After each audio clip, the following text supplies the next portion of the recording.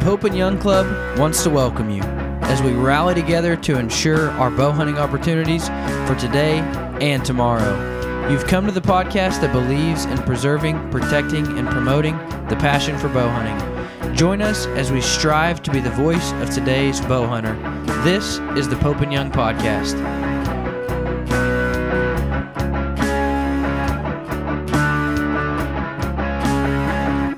Hello, everybody. Welcome to the Pope and Young Podcast. Jason Roundsville here, joined as always, although off camera today. We've got Dylan Ray with us. He's handling AV duties for our first ever. This is episode number 1 of our Tacticam sponsored podcast. So thanks to Tacticam for hooking us up. Glad to have them on board. And we've got with us one of our new corporate partners. I don't know how long he's been involved. We're going to find out how long he's been involved with Pope and Young, but the last year he jumped, cannonballed into the deep end. That's right. So we've got Josh Bybee. He is with WildFit. And Josh, welcome, man. Yeah, thank you. It's good to be here. So this is, I know we met for the first time in Ogden last May, not even a year ago. That's right. And you guys were part of the Bow Hunters Bash up there, a big part of it. Came in, supported us, had a booth, and then, jumped in with the auction. I think you ended up with 2 or 3 hunts. Got a couple hunts. It was a good time. A couple.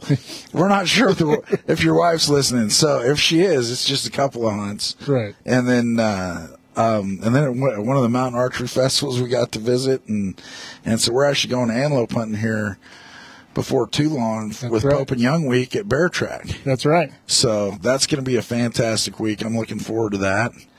And so I'd like to, welcome to the Corporate Partner Program. Tell us about WildFit. And so for folks that don't know, you were with Timber Whisperer and you were going to incorporate WildFit in. That's correct. And you're like, sounds like you're so excited about WildFit. You're like, this is getting all my energy. Yeah, that's right. Just a little background. I started, with Timber Whisperer. That was a hunting apparel line that I had, and WildFit has been something that I've been working on for a few years. Actually, my background is in the nutraceutical industry. I've made a career as a formulator for dietary supplements. Okay. I've formulated supplements for a lot of the brands that people would recognize, in the market.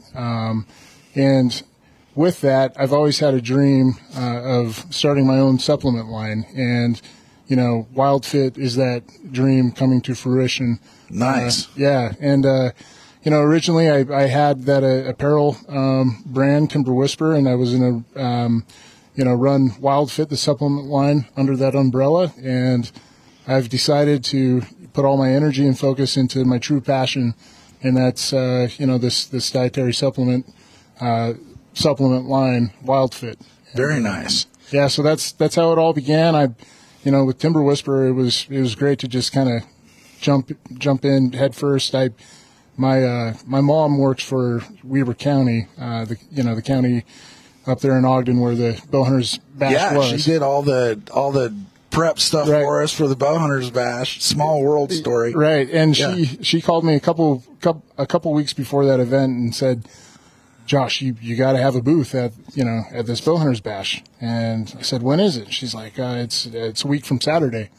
I was like, what do I need? She's like, next Saturday. She's like, you need a booth. So I scrambled to find a 10 by 10 canopy tent and get some apparel ready for that show, and just kind of jumped in. Had really no idea what I was doing, and then was able to do a few MAF events and even some TAC events last summer. Nice. And it was a great experience. It really was. I learned a lot, and I want to take some of the things I learned from really putting myself out there, getting out of my comfort zone, learning a little bit about the industry, how things work, and apply that to this supplement line, WildFit. Excellent. Yeah, you see, I think it's becoming more more widespread. I've got a buddy that's been in the bodybuilding industry, and I think it's been around for a long time. Right. But you haven't seen it creep into the hunting side until, just more recent years. Right. I mean, like I said, I've been in the nutraceutical dietary supplement industry for the last decade, and as a formulator, I've seen the growth firsthand. I've had that insider's look of how that has just expanded. And in my early 20s, I was into bodybuilding, and that's really what got me into the line of work and the career that I have now is just my passion for bodybuilding, for nutrition, and I remember taking supplements when they didn't have flavor, and yeah, you heard about that. It's like you had to choke it down, right? Cardboard in a cup. Right. Yes. Right. So seeing that growth has been awesome, and it's starting to really cross over into other segments and other industries, like the hunting industry. And in the last 10 years, that growth in this industry has accelerated, and it's been really neat to see. Yeah. I've been in the bodybuilding for years, one pizza at a time. Right. Different parts maybe, but yeah, one pizza at a time. Yeah. Although I'm trying, I'm really trying. That's work. That's years of work right there. It is. It's years of work. You can't get that overnight. No, so I like that's pizza a lot of and dedication. burgers. Yeah, but I'll offset it because now I drink Diet Dew instead of the regular. So well, sacrifice. I'm no longer in my prime either, and I switched over to the Diet Dew myself. So. Absolutely, you have to still have it. You get to that point where it's diet or nothing, right? Yes. And so Diet Dew, if you're listening, we do have room for one more sponsor for this podcast. Yeah, I was going to ask, are they a sponsor? Not yet. We keep throwing it out there. One of these days they're going to call us and say, "Hey, I'm with Diet Dew. We're here to sponsor your podcast." Well, this podcast is a good start. That's right.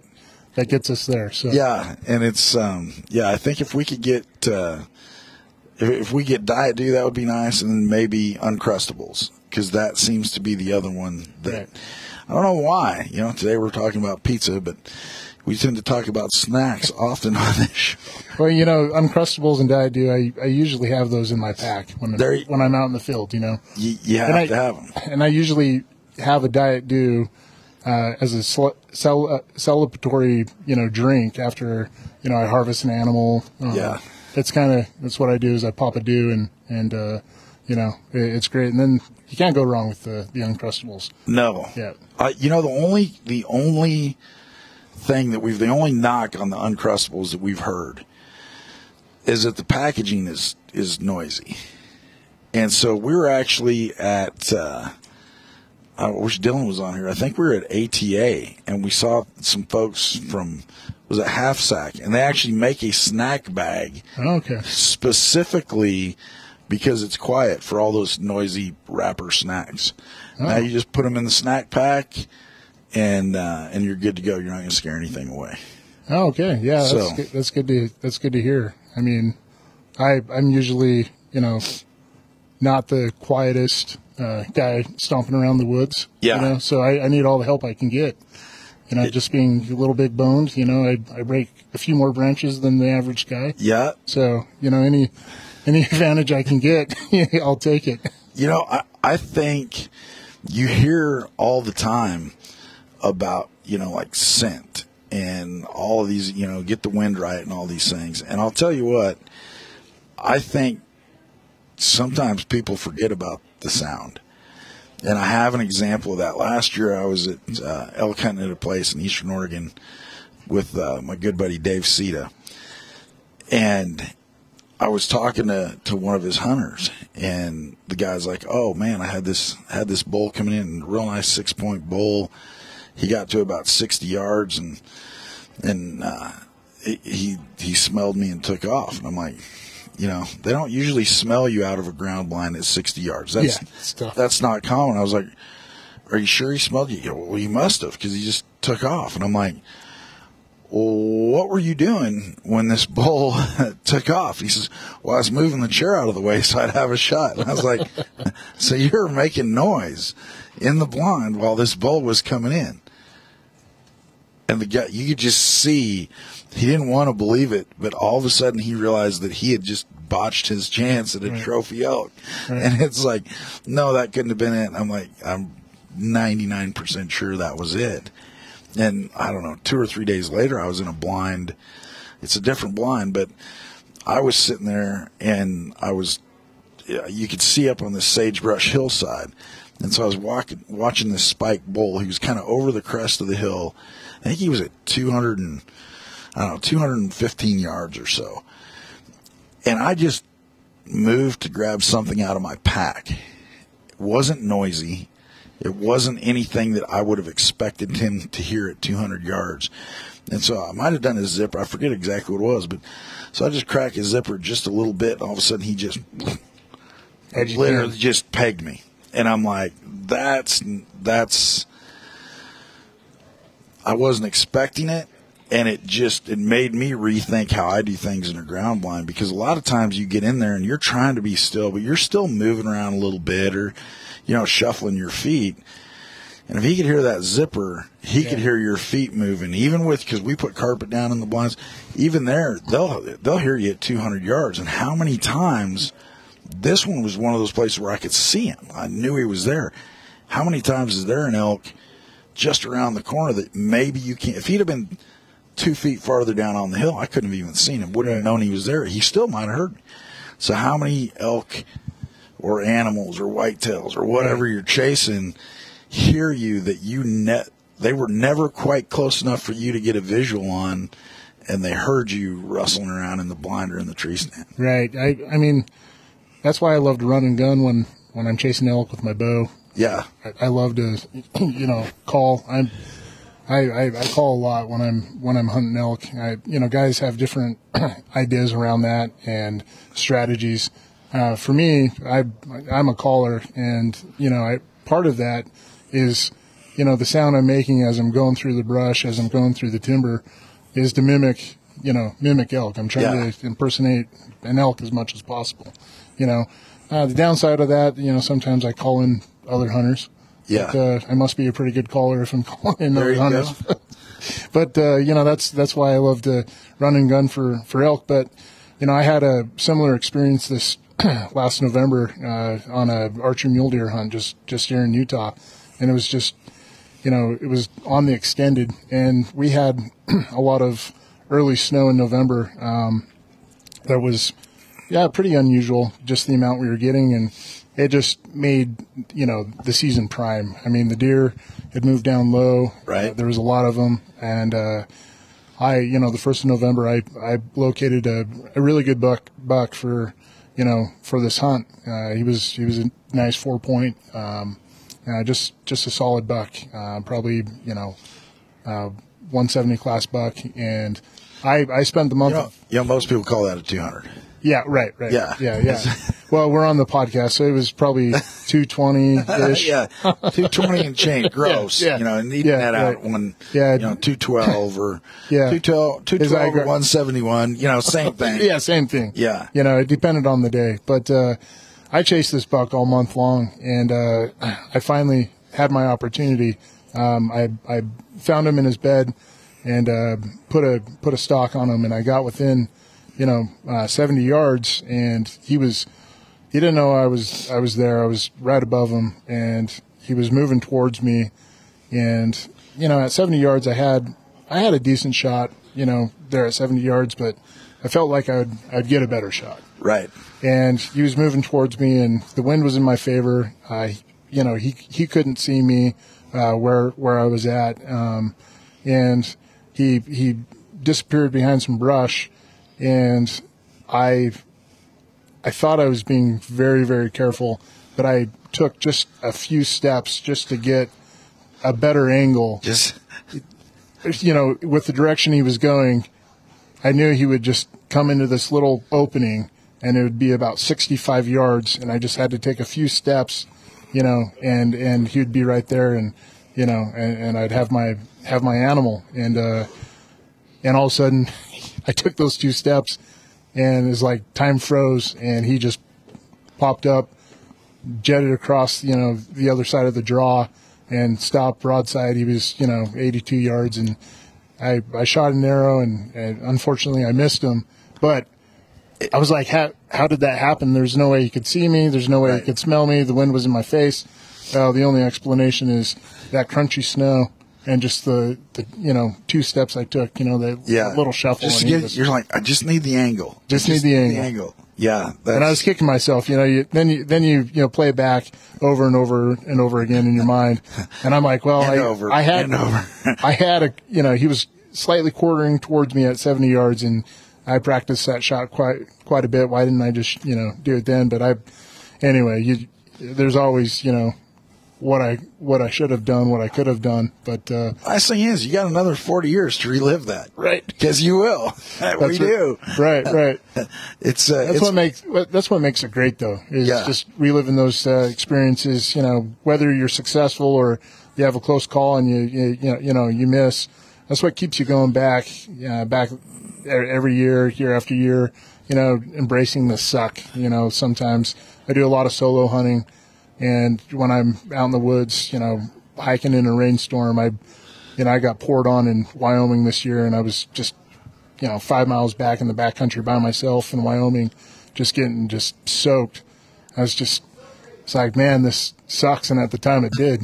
I didn't see any elk. I hunted hard for a few days and didn't see any elk, and I just got my butt kicked. And, now I look back at that, and it's like I was on a beach somewhere in Mexico. Yeah. The memories, like, oh, that was awesome, Yeah. But I was just miserable, suffering. I've heard, and I don't know, I'm not trying to start a war or anything, but I heard there were some studies done that men, have a tendency to forget the bad parts of things. Yeah. And, women intentionally remember those things. So it's kind of like, yeah. I think my wife would agree with you on that. Yeah. So it's like, because you just forget things. You're like, do you remember this? I'm like, no. And they're like, you were down for 3 days. Gosh, I don't have a recollection. Yeah, it was awesome. I was 3 days. It was a day. Yeah. So it's there's some of that, because I think if you really thought about it, especially on elk hunting, if I think if you logically think about how long it's going to take you to pack that animal out, all of a sudden you might not go that far from the road, right? Because it's like, this elk hunt in Wyoming this last fall, I hunted September a lot of weekends, solo, and with that tag, I had my archery stamp, and then October I could hunt with a rifle. And I didn't fill it in September with my bow, and went back to this spot where I had, found elk. Right. And one morning with my buddy there, I ended up filling my tag, and it was pretty close to the road, and it made the pack out, pretty enjoyable for the most part. I could get used to this, close to a 4-wheeler trail. I don't have to pack it out 7 miles, 3 miles solo. It definitely was easier on my back and knees. Yeah. It didn't absolutely kill myself to get that elk off the mountains. Yeah. Years ago, I was just a little kid, and we were up, we were up somewhere in the Cascades of Oregon, and we're kind of going, we'd been up glassing, clear cuts, and we were headed to another spot. And as we're driving down this road to go out to the next glassing location, I'm looking, way out the passenger side of the rig, down into this just deep, dark nastiness. And my dad's like, what are you doing? I was like, you never know, we might see something down there. And he says, careful, you might see something down there. Right. He says, if you see something down there, you're going to go chase it. And he says, you don't want to go down there. There's no road down there. There's no nothing. He says, I've been to the bottom of that. You don't want to go there. Right. So. Yeah, we, growing up deer hunting with my dad, it was always, when we would do our hikes or whatever, we'd hike down a draw, it was always, you don't shoot anything small down here. Yeah. The small ones are for off the road, Yeah. No, I was in Idaho on a hunt with a buddy of mine, and he was like, he just wanted an elk. He's like, hey, I'll take any legal elk. And I'm like, okay. And we went in one of those places. And I'm like, you're not shooting any legal elk, man. Like, it's going to take us 2 days to get this thing out. So it better be worth 2 days. Right. Yeah. So, but, people do it and they love it, and it just gets in your blood, and fortunately we forget to pack out. Yeah. I've packed out 3 bull elk, solo. And every time I do it, I tell myself, you're an idiot and I'm not going to do this again. I'm going to elk hunt with buddies, but every year I find myself hiking and getting way back into the timber, by myself, with, chasing bugles, and, I forget about everything. And I have one thing on my mind, and that's, filling my tag and getting that animal, and I forget about the suffering from the previous year when I had to pack out, an elk by myself. But that's, man, when you're by yourself, elk are big creatures. Yeah, when you're by yourself, they're even bigger. Yes. If there's 2 of you, you're like, hey, at least hold the leg while I'm doing this. If there's not a second person, you're holding the leg and running the knife and everything. I'm like, that's, you don't realize how big animals are until you have to muscle them around by yourself. Oh, yeah.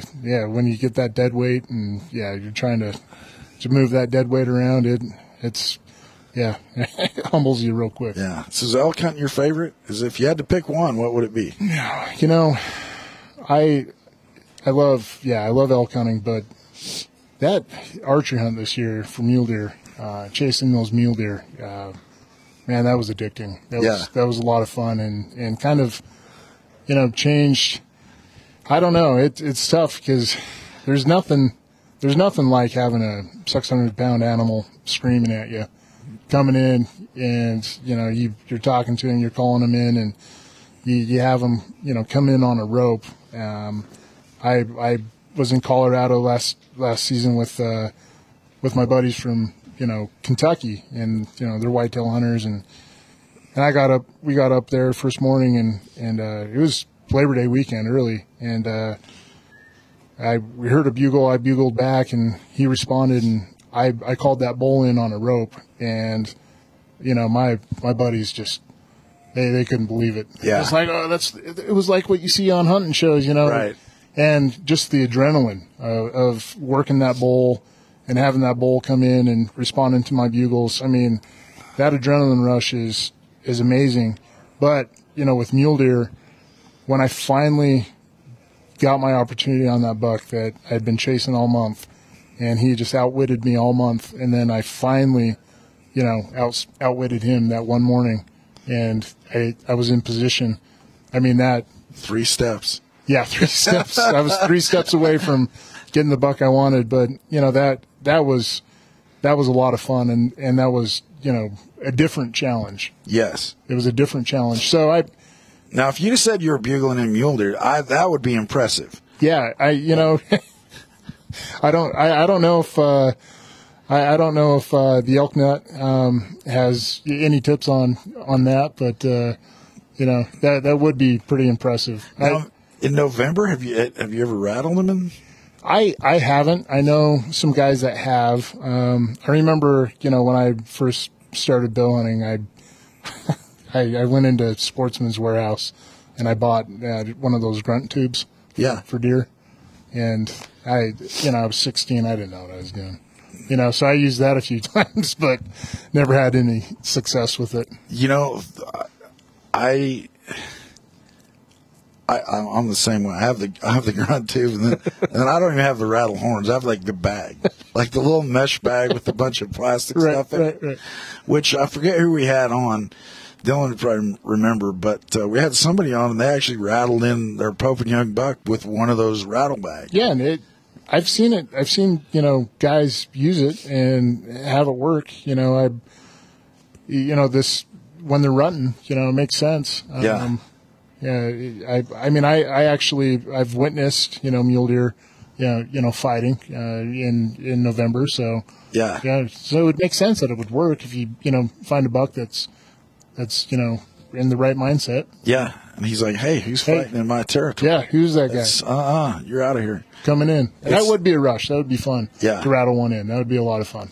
Yeah. I saw more. I got to hunt Wisconsin last year, late season, and man, it was cold. And I was in a tree stand trying not to freeze my tail off.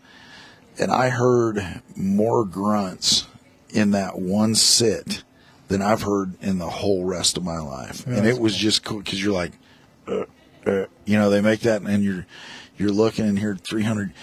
The other thing is I couldn't believe how far away you could hear it. Right. Because you look at a goose caller, a duck caller, an elk bugle, and you can hear that a long way off. Right. And then you're like, what's this little grunt thing? I mean, they can't hear this.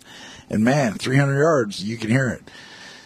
My first year whitetail hunting, a couple years ago, I went to Kentucky and hunted my buddy's property, and the same buddy I was in Colorado with, last year, and I ended up shooting a buck, and he was smaller than what I wanted. There was bigger deer on the property, but what got me excited, and the reason I flung that arrow is I was sitting there, and all of a sudden behind me I hear the Really? I hear the grunts, and Yeah. And it just got me, just got the heart racing. I grabbed my bow. I had an arrow knocked. And before I even saw the antlers, I was like, that's a big buck. And he It's looked on, baby. It's on. And he came in, to some does just grunting like crazy and just right underneath my stand. And I just remember seeing antlers, and then just, he stopped and he was broadside, and I, flung the arrow, and, it was my first whitetail, and, it was a decent buck, but, once I walked up to it, I was like, man, I thought that thing was a lot bigger, and I think it was his grunts. He sounded like a big old boy. Huge. Yeah. Yeah. They call that ground shrinkage. Right. And it's that's not the first time it's happened. No, that's why we use tape. It won't be the last. Yeah. That's I see something online, and when I see, and everybody does it, and it's like, oh, how big is it? Oh, it's 180. Was it 180 or is it not a one? Yeah. I mean, do you have the score sheet? I never had it officially measured. Okay, so it's a 150 and change. And it's, yeah, that's why we use the tape measure, because they don't lie. Right. But well, even with that, like, you have to have someone that really knows how to score. Last January I had my once in a lifetime, buffalo hunt down on the Henrys. Okay. It was an archery hunt, and my goal going into that, I knew it'd be a really tough hunt. My goal was just to get a buffalo, and it's like, all right, the first week I'm going to really go for a bull. Second week I'll shoot a cow. I'll get anything. It's late season buffalo hunt, and with the bow, it's going to be a challenge.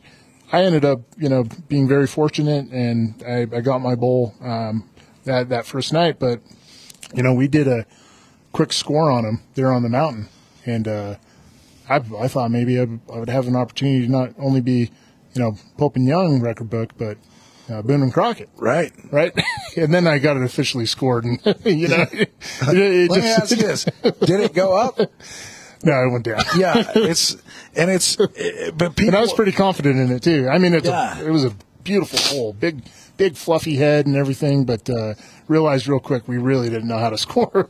Yeah, and you look at it, and and a buffalo is not a difficult one to score. Right. Like compared to, and the one that I thought before I was immersed into the culture of measuring, and I'm not even an official measurer. I've been around some panels and I've watched a lot of measuring, but the one that I was like, well, gosh, couldn't we just do something?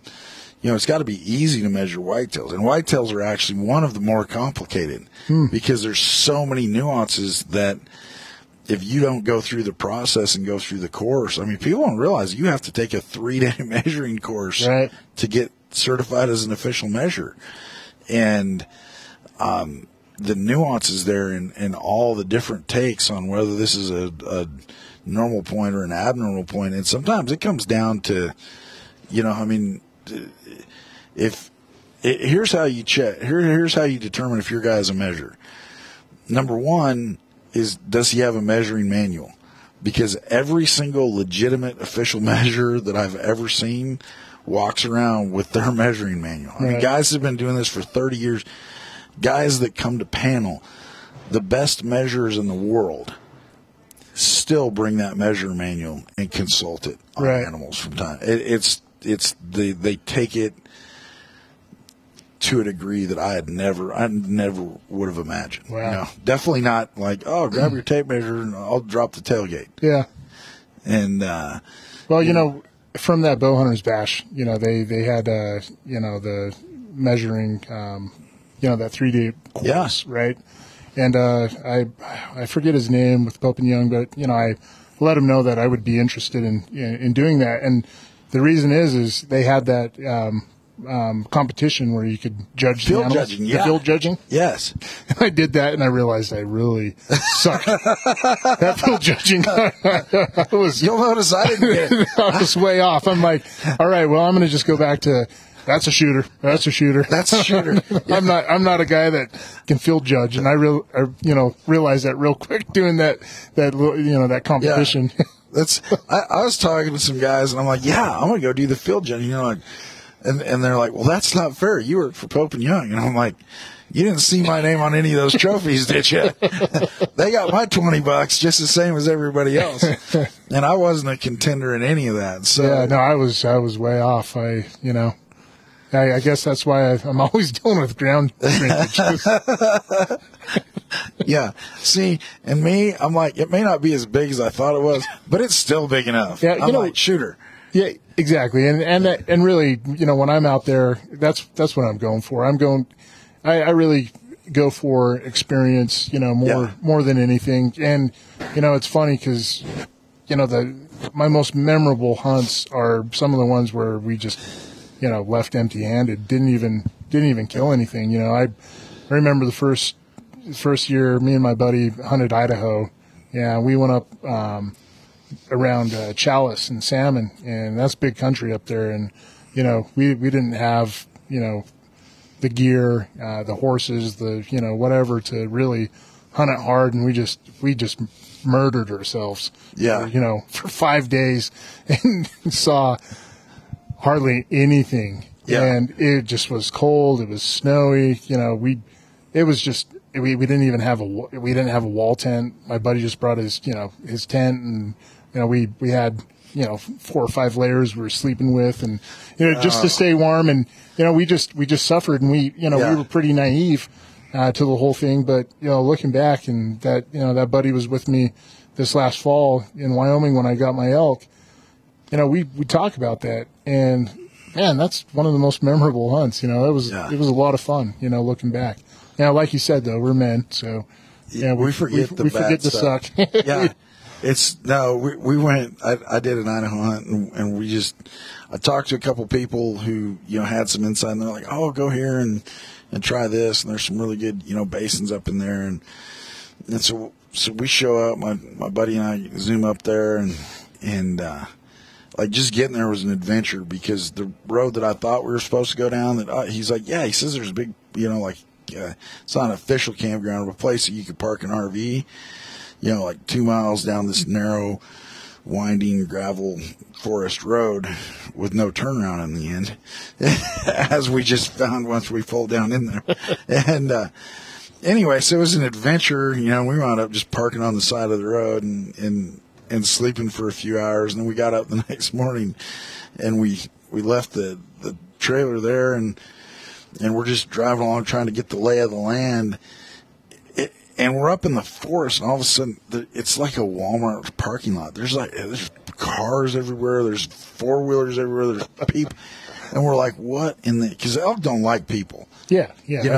That's one thing I've learned. Yeah. Yes. And so all of a sudden, we zoom in there, and there's people like, running down there, and we're like – we just stop and we're like, what is going on? They're like, oh, there's a, 50K adventure race.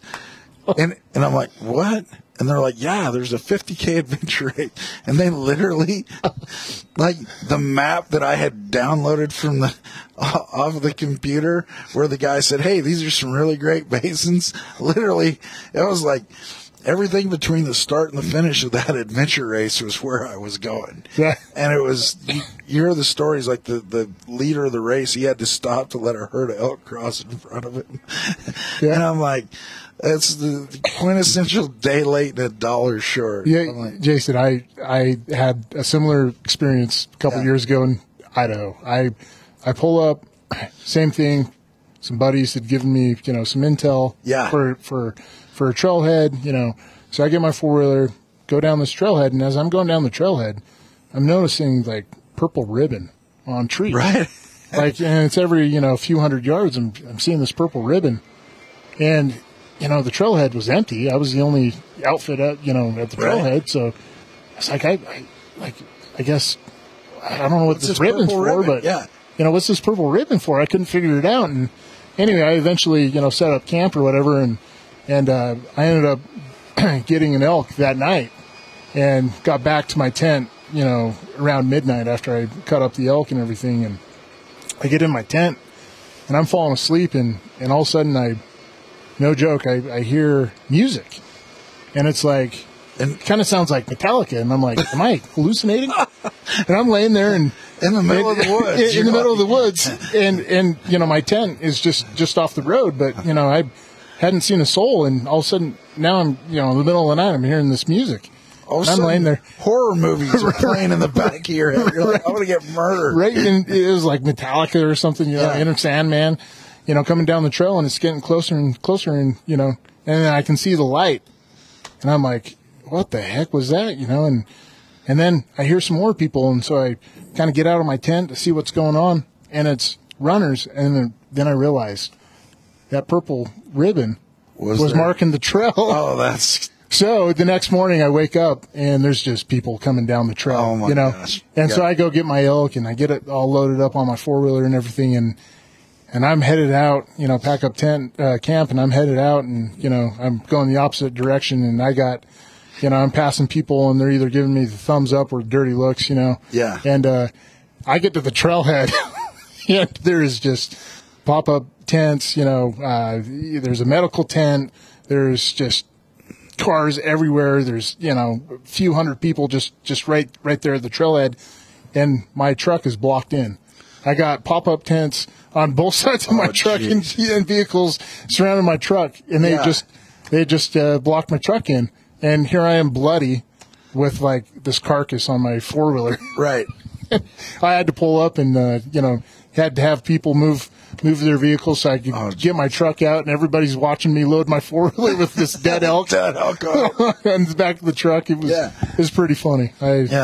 You're like, can you move your vehicle? Well, right. Not really. And just like, I kill stuff for fun. You might want to move your rig. Luckily, the lady that was blocking me in, she was, her husband hunted, and she gave me a high five and congratulated me. That's cool. Because I was pretty worried about that. I was like, oh man, I hope she supports this. But it's pretty funny. I had a lot of scares as I was, pulling into the parking lot with this 4-wheeler with an elk on there. Yeah, I was, I'm more conscious of that now.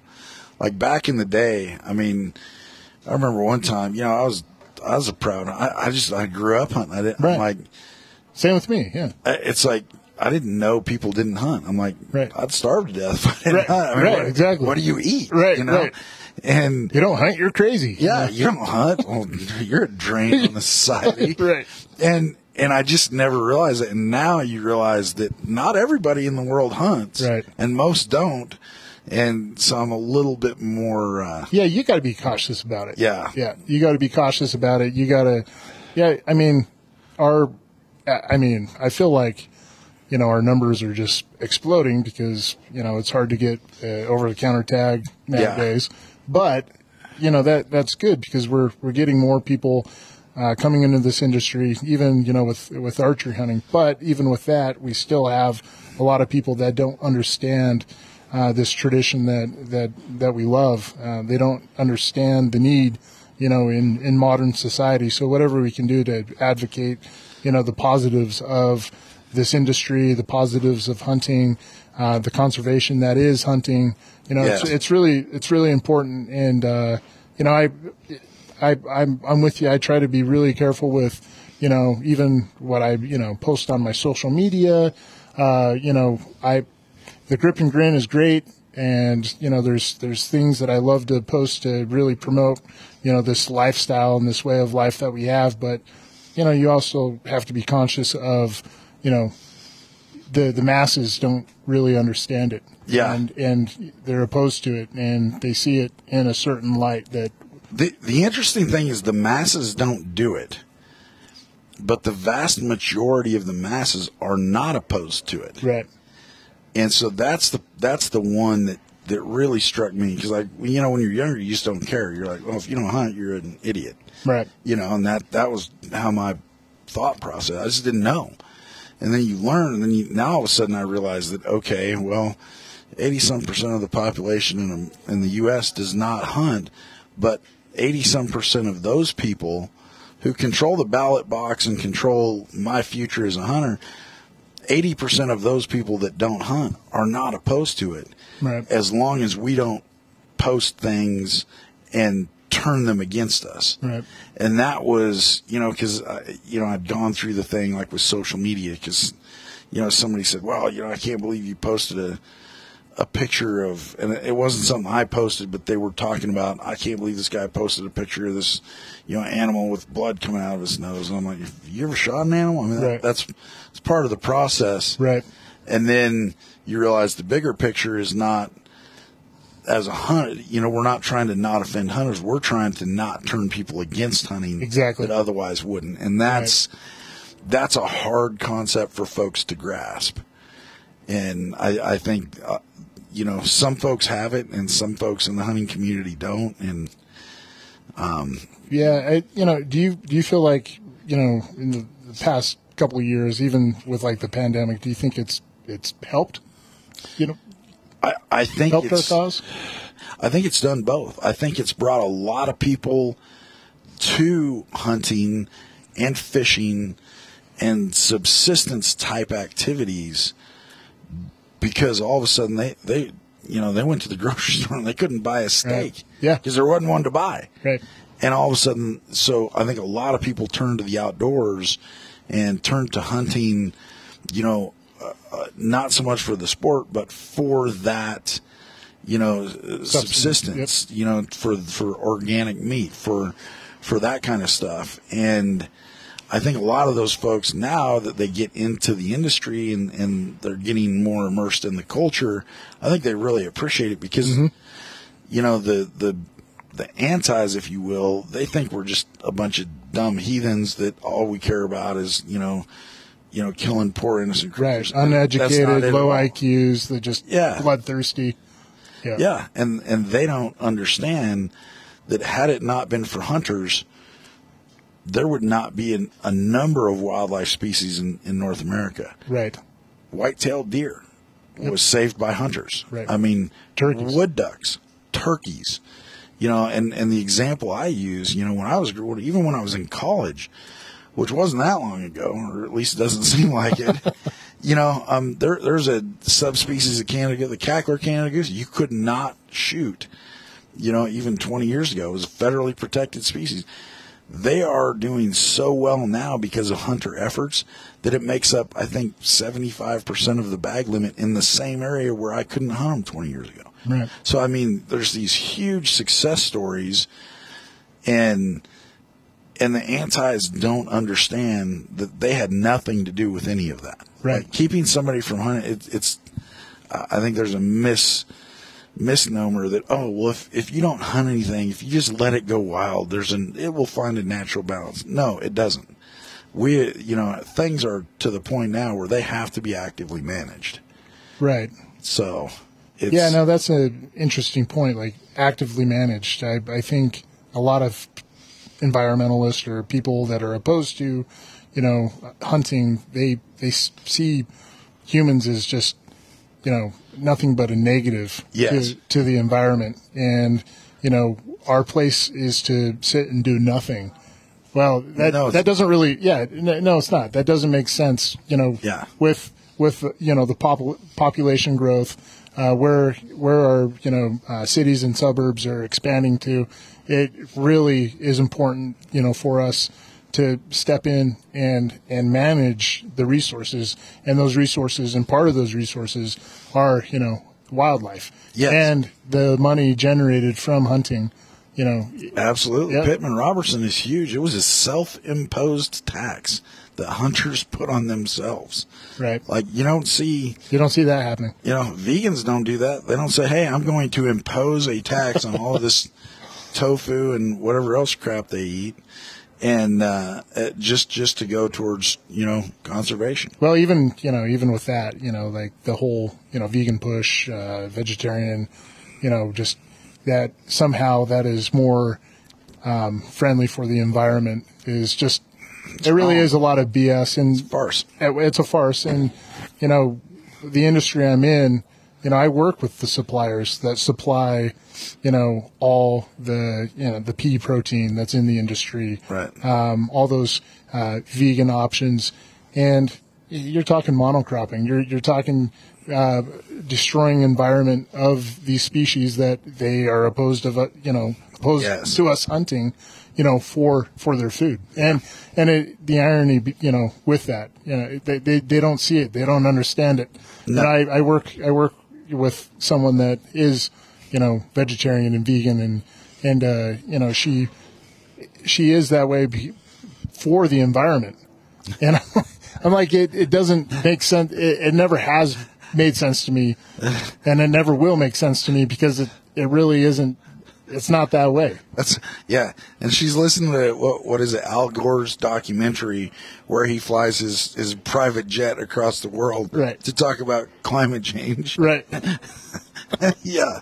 No, and and I'll tell you what, here's another one that is not as black and white and as clear as that, but is very frustrating to me, who's been in the industry, in the conservation industry, for decades, is we have hunters out there, hunters, fishermen, outdoors people that don't participate, that don't actively participate in conservation of wildlife, and don't actively participate in pro-hunting activities. Because every day, trust me, it comes across my desk, every single day someone is trying to diminish your rights to hunt. Yes. Every single day in America. And how many there's millions of hunters, and they don't take a stand. I'm not saying everybody has to join. If you're a bow hunter, join Pope and Young, or join your state bow organization, or join a local. Just jump in and participate. Part of what we do is preserve, promote, and protect. Somebody's got to protect it. And we work with those state agencies, or not agencies, but the state clubs and organizations. And so, join a state bow organization. If you're not a bow hunter, join, the Oregon Hunters Association. Right. Join Rocky Mountain Elk Foundation. Join something so that you're contributing, because you have to give back, or you're just a user. Right.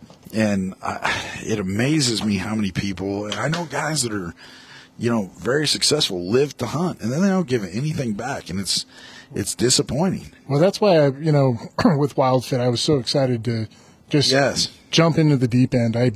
It's cannonball, baby. Cannonball, baby. Because I really see the value of that, and the value is not just for my brand, but also what Pope and Young represents and what Pope and Young does, for this industry, and for, a lifestyle that I love, that I was raised with. I want to have my daughter, hunting with me, or 20 years from now, or at least have the opportunity, right? Yeah. Like, have that choice, and have that choice be available to her. Yes. And, it's important that, we really get out there and have our voices heard, and that's why it was a no-brainer to just cannonball in and, join as a corporate partner with Pope and Young, and just really excited for that. Well, we're excited to have you. I know we've got Reno coming up in April. Mm-hmm. We're back in Ogden May 20.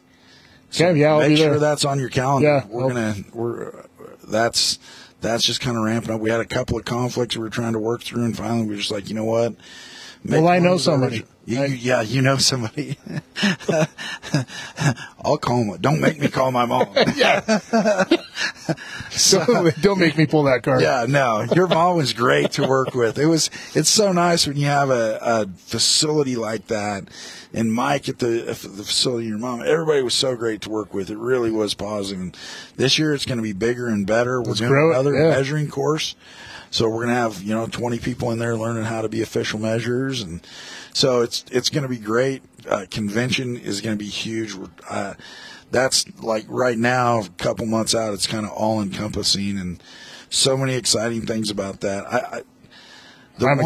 I'll tell you what. So here's a couple of things. Number one, do you have your tickets to go hunt with Chuck Adams? I need to check that. Check out the website. Yeah, I need to do that. Here's something where you can win something you can't outbuy. You can outbuy a hunt with Chuck Adams, who is the greatest. No, he's the GOAT. Yeah, he's it. He's it. He's like, if Tom Brady could be a bow hunter, he would look up to Chuck. Michael Jordan. Yes. Yep. And so you look at that, and here's an opportunity. You win a white. It's cool. It's a $20 ticket. You win a whitetail hunt at Liberty Ranch in Oklahoma. Great place to kill a big buck. Right. And then you're going to be in camp with Chuck Adams. That would be legendary. I'm bringing a Sharpie, man. Right. He's going to be signing everything. Right. And so that's one. And it's a limited number. It's not an open number of tickets. Okay. Well, I'll get on there today and get those tickets. And then the other one is, I got to ask you. Our convention raffle this year, which is actually going pretty good, it may sell out before we even get to convention. However, we have a choice this year. There's one winner, but you get to choose from 4 trips. So I want to hear right now which one you'd pick. Yeah. Option A, you have a Yukon moose with McMillan River Adventures. Don Lind, one of the best in the business. So that's option A. Option B with Peter Borella. Once again, we got the best of the best here. So option number B, Peter Borella, you can go hunt mountain goat and brown bear. Nice little hunt. That's this, and these are lifetime hunts for most of us. Yeah. Option C, is Africa. And you know what's funny is you say Africa and everybody's like, oh, well, I want to hunt North America. However, Mott Schweer, who are our good friends over there, and these guys have been hooking us up, and I talked to them. They're at the show. We're at the Western Hunt Expo. They're at the show, and I talked to these guys, and they hooked us up. So here's option C: lion, Cape buffalo, crocodile, lioness, and a sable. Dang! That's crazy. That's a crazy package. And that's it. And then option 4 is with the longest running camp in Alaska is Rainy Pass Lodge. Steve and Denise parents put a package together for us. Once again, all of our outfitters are just blowing it up. They went above and beyond. And what's the species for D? D. You trying to rush me? I'm kind of okay. So for D, so option D. I thought you forgot. I thought maybe you had a brain fart. I'm just working up to it. Okay, all right. Yeah. Sorry. Option D: Doll sheep, brown bear, caribou, black bear. 4 species. Which one are you taking? Oh, man. Well, when you started with A, I was going to say A. Right? But I think, and I've been to Africa a few times. I've never to hunt, but Africa is a magical place. It is a magical place. It's unless you've been there, you really don't understand. No. How special that place is. I think I probably would go with D. You go. So doll sheep. Yeah. And then a brown bear. Yeah. My dream is to get a brown bear with my bow. There you go. That's my dream. And these guys do it as good as anybody. So I'm going to get that raffle ticket. And we're drawing that in Reno. Is there just one? Can I only get one, or can I? No, you can buy multiples. The more you buy, the cheaper they are per ticket. Okay. I think it's $100 a piece, or I think it's 3 for $250 or 5 for something. Yeah, so we've got all kinds of packages, and just check it out, pope-young.org. I'm gonna check it out. We're drawing that at convention in April, So, especially if you're going to be at convention, don't wait till you get there because we're not expecting them to be available. Yeah, no, I'm going to get on there and get some tickets for that. I cannot wait to be on the stage. And you know what's funny is we were going to do that Chuck Adams. We were going to pull that earlier, and Chuck said, "Hey, man, I'm going to be at convention." He says, "Can I pull that ticket?"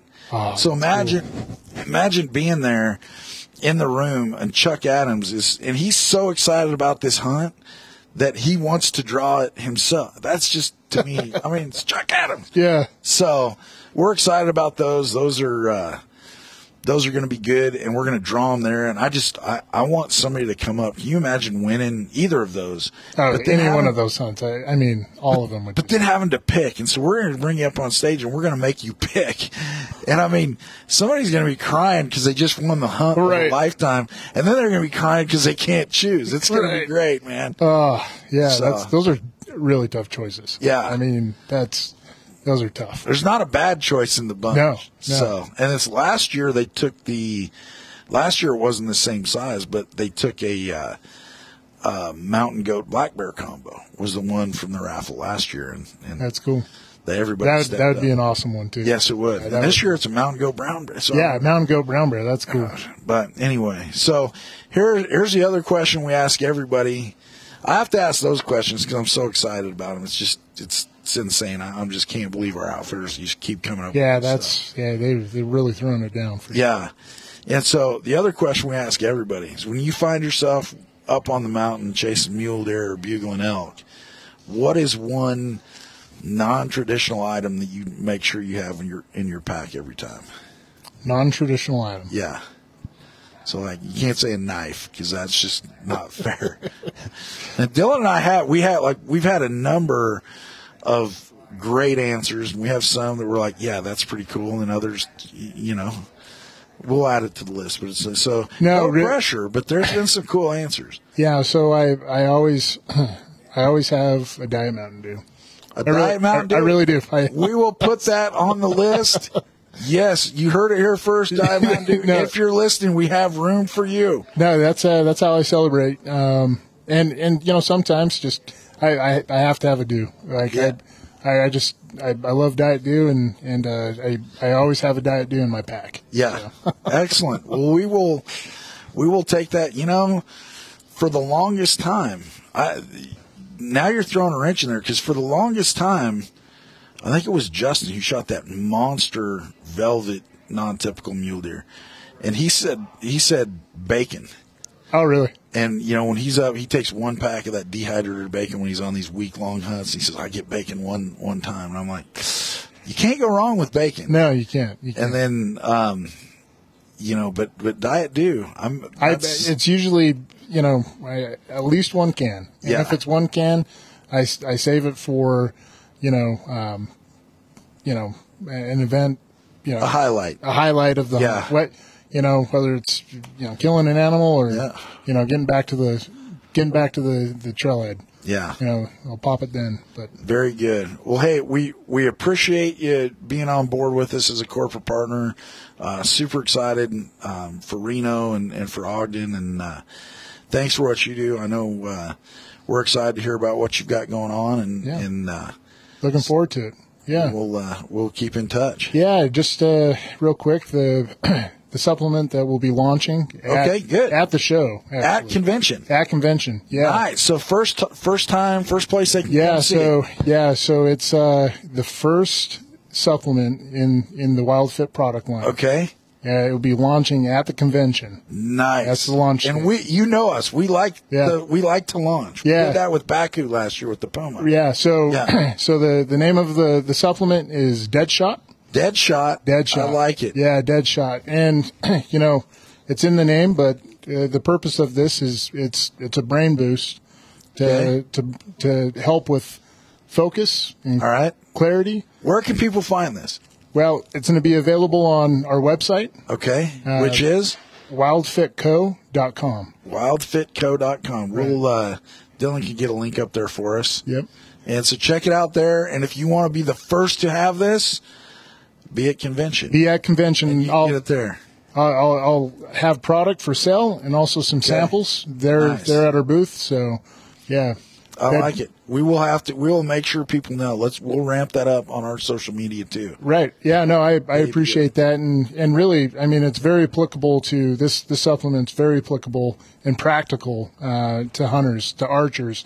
The convenience of the dosage form. It's something, you could take in the field right before you put that stock on that trophy animal, right?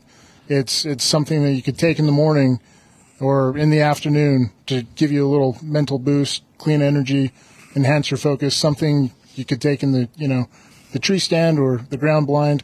Good. And the packaging, I'll make sure it doesn't make a lot of noise, right? I'll tell you what, if it's a mental boost, I know some people that could use that in gallon jugs. Right.